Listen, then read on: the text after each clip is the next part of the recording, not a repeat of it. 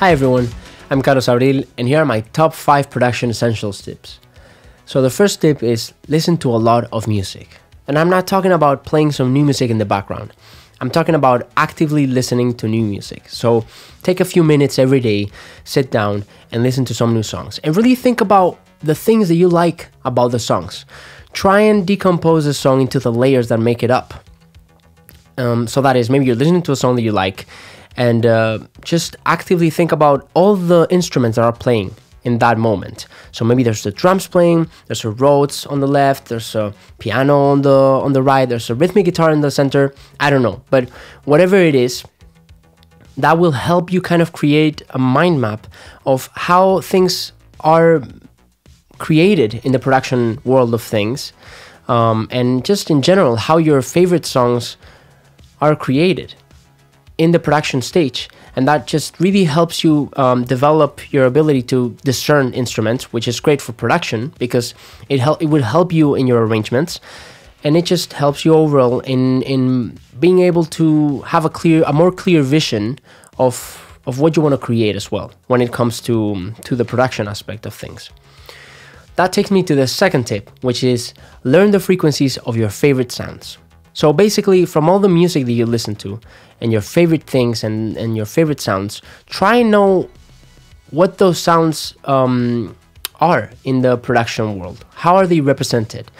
And by that, the easiest thing to do is pull up an EQ on your favorite DAW and play these sounds or play the songs or isolated, sounds or whatever, and really try and look at the frequencies. So maybe there's a snare that you love in a particular song and you want to know how they kind of get that sound.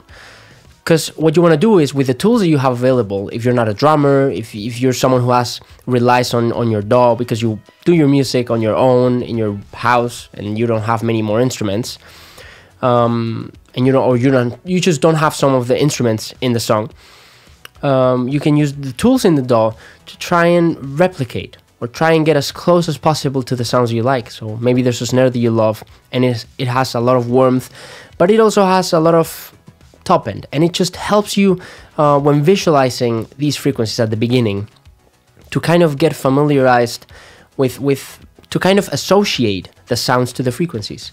And that really helps you when you really use your ears. It really also helps make that connection. I think that's something I found out, and so that will make it easier for you when you start producing something of your own and you want to play some drums and you want the drums to have a certain sound, a certain feeling that you're familiar with from songs that you like. You'll kind of be able to map those sounds into the frequencies that are ideal to achieve those sounds. So that is very important. My third tip is loop some drums and experiment. So for me, something that usually works is, in my mind, I want to make a song, and the first thing that comes into my mind is the tempo, so how fast or how slow I want it. And usually I help myself by laying some drums, because usually the first ideas that come to my mind are rhythmic. So maybe your idea is you start with the melody first, and so feel free to loop the melody first, but this is what works for me. I usually loop some drums because it just gives me a sense of the groove and the feeling of what I want to create. And then, if you sing or if you play an instrument, grab the microphone and start recording and singing different melodies, different things that come to your mind as those drums are getting looped. And it's very important that you just don't worry about the quality, don't worry about anything about how it's being recorded, whether you're satisfied with that, with actually how clean the take is. Just get the ideas down, get the melodic ideas down, and keep doing that until you feel like you've maybe found some of the takes that you like. Maybe you've tried a few different melodies and you've picked one that you're satisfied with. Stick to that and then start adding layers with other instruments you play, or your vocals again, or maybe some more percussion. Just get creative, but don't think too much about it.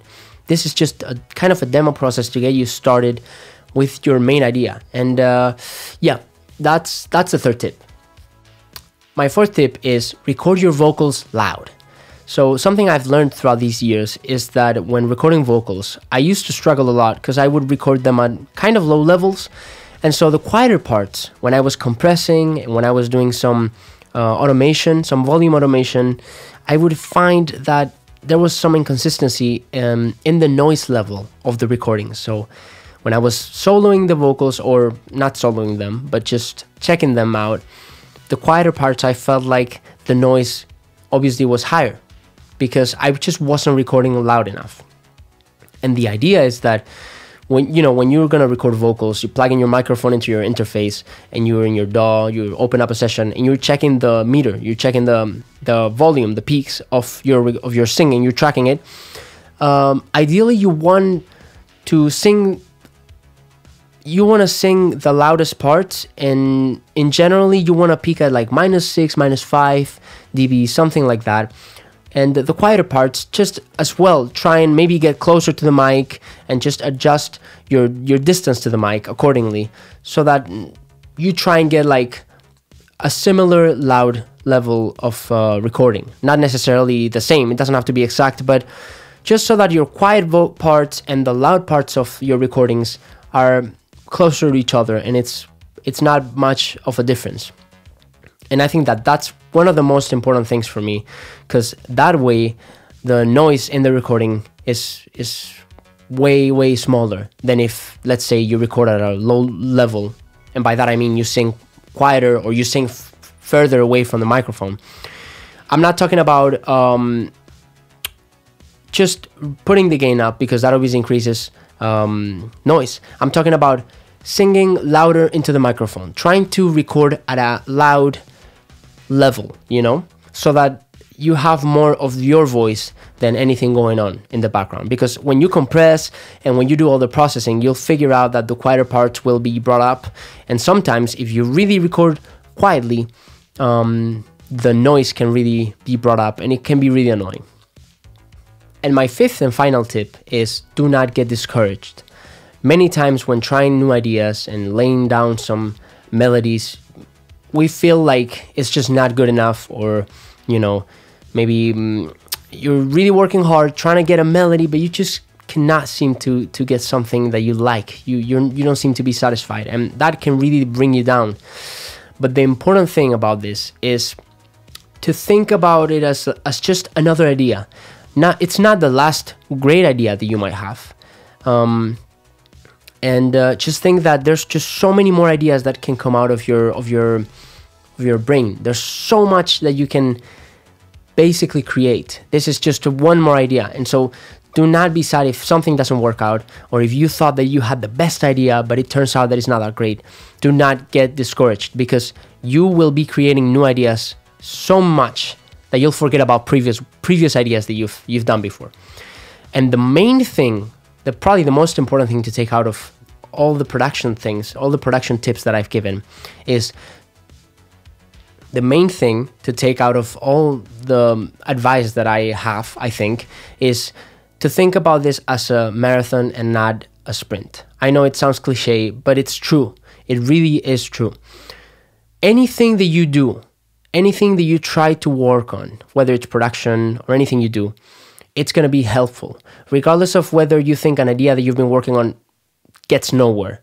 Even if you haven't gotten anything done, you're actually working towards getting better at what you're doing. I can guarantee you that. You don't get better by just always being successful. There's always going to be things that are going to go wrong, and if you keep going, that's what makes you improve. That's what makes you not do the things you've done wrong before. And just overall, know